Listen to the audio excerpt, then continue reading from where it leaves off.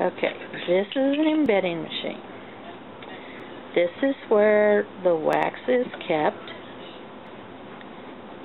In here, we have a compartment where the molds are kept.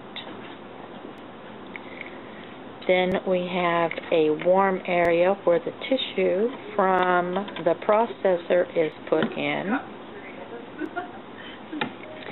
and it will be in cassettes. There is also a warm area to the cold area. There is a little spout where the wax comes out.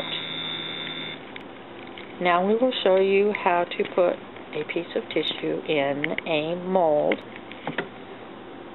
so that it will be ready for the microtome.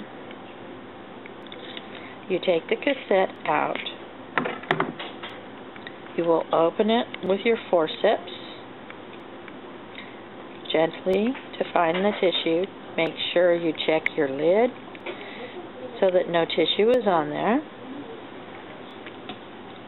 Then you will pick out the proper mold size for the size of the tissue.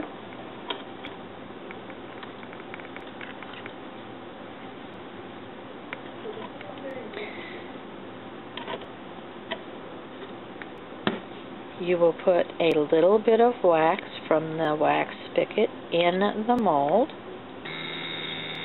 and let it set on the warm part of the surface.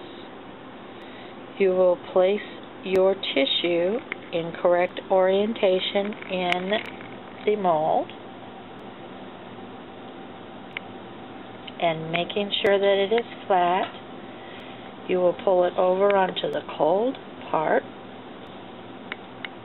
and tamp it down to assure that it is flat on the bottom. Then you take the bottom of the cassette, push it down on the mold, make sure that it's in securely, fill it to the top of the cassette, and set it over on the cold area. It will set on the cold area until the wax is solid. Then you will take the cassette out and it will be ready for the microtome. Once the cassette is cold on the cold plate, you will test it by touching it to see if it is cold all the way through. If you try to take it off before, it will tear up the other side. When it is totally cold, you can pick up your mold, use a paring knife, pop it, and it will come right out. There is your finished cassette ready for the microtome. That is just another step in histology. Okay, this is how you take off the excess wax off of the cassette after you have pulled it out of the mold. This is a de-waxer. Not all labs have these. And you just rub it up and down. And it will take the excess off. You cannot leave excess on the cassette because then it will not fit properly in the microtome. This is an example of a double-layered cassette. This is what you don't want to see. The wax crack, that means that the wax got too cold before you put the lid on and finished filling it up.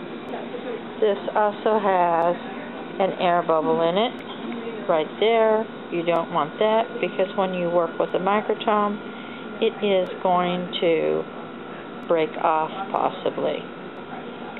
This is another example of the double layers that you don't want to see because in the microtome that whole piece can come off. This is an example of a good outcome. Once you take it out of the cassette, this is what it should look like. No double layers. Tissue is centered, the orientation is right. This was a piece of tissue that had a lumen in it. It is embedded correctly.